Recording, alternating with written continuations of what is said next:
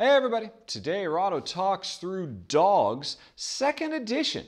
Now, this is going to be a follow-up to a video I filmed, gosh, it must be a couple of years ago, I think, for a sweet, charming little worker placement slash pick up and deliver slash set collection game, all about players running dog kennels and zipping around town in their trucks trying to rescue dogs and rehome them. It was an incredibly charming, lovely, family-friendly kind of gateway game, and unfortunately at the time, there were only, I believe, in the first print run, 200 copies available in the whole world. And I just happened to have one, and I was able to do a run-through. Well, finally, at long last, after people waiting for years now to get their chance, Dogs is back, and it's on Kickstarter. It's already successfully hit its main goal. Now it's shooting for stretch goals, and they actually sent me a prototype of the new version so I could see for myself what the changes are and kind of let you guys know. Now, the core of the game hasn't really changed at all. We're still driving around spending gasoline in our trucks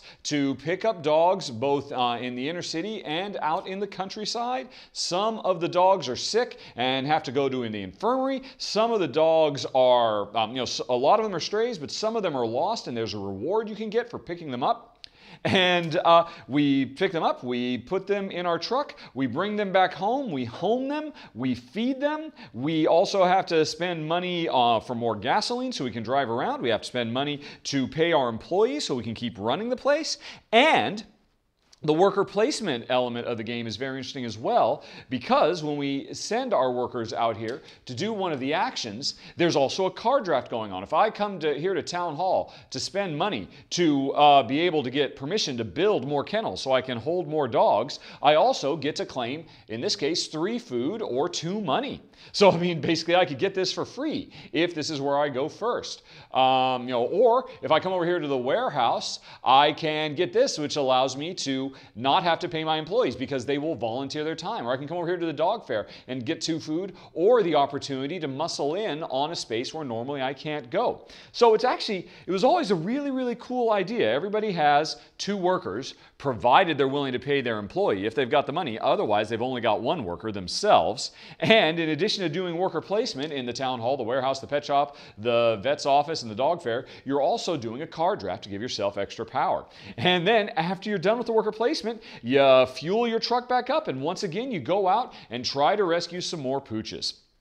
So, nothing's really changed about the game. The board, I think, is overall a little bit nicer. It is nice to see everything in English now.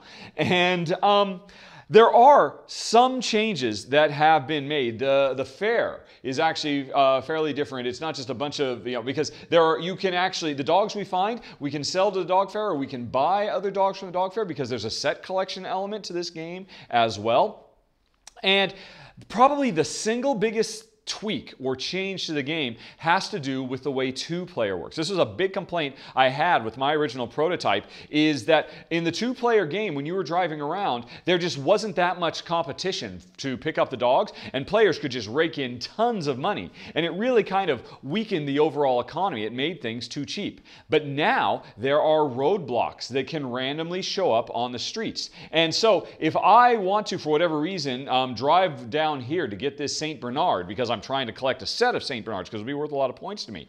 I'd have to spend 1 gas, and normally 1 gas and 1 gas. So it'd cost me 3, but to go through these roadblocks takes 2 gas. So it'd be 1, 2, 3, 4.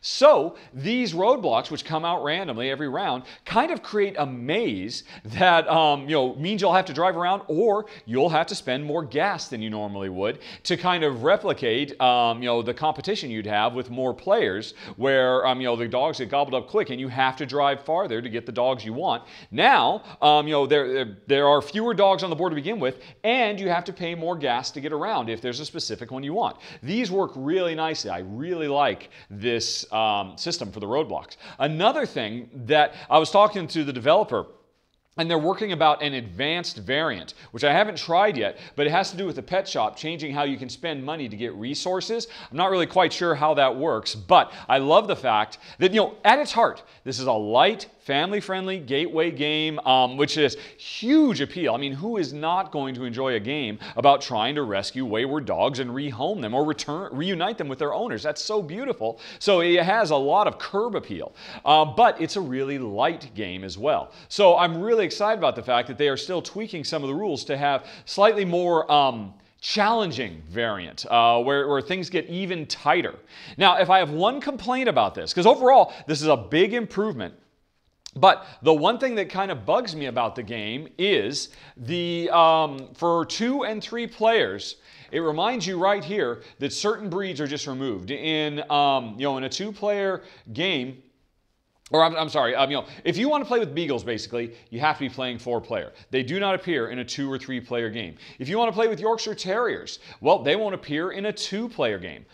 And that's fine, but I think for a lot of people, like folks like me and Jen, we have beagles. We love beagles. We would never want to play this game without being able to play the beagle. I mean, no offense to the Rottweiler or the Golden Retriever or the German Shepherd. I mean, those are all lovely pooches too, but we want to play with beagles. But the rules as they are preclude us from being able to do it. And it all has to do with this system where every round, there are going to be different dogs in demand at the dog fair, or different breeds of dog. And that's an important consideration for the overall balance of the game. But what I wish they had kind of done is, instead of just having these fixed cards, it said, okay, well this round, these are the dogs that are in demand, and next round is going to be these, which then means, okay, well because we're limited by these in a 2-player game, well, none of the 2-player versions of these cards have beagles on them, so you can't have beagles in the game. I would have much rather instead drop the cards, create extra pieces like this, and just randomly create a pool that you draw from every turn, something like that.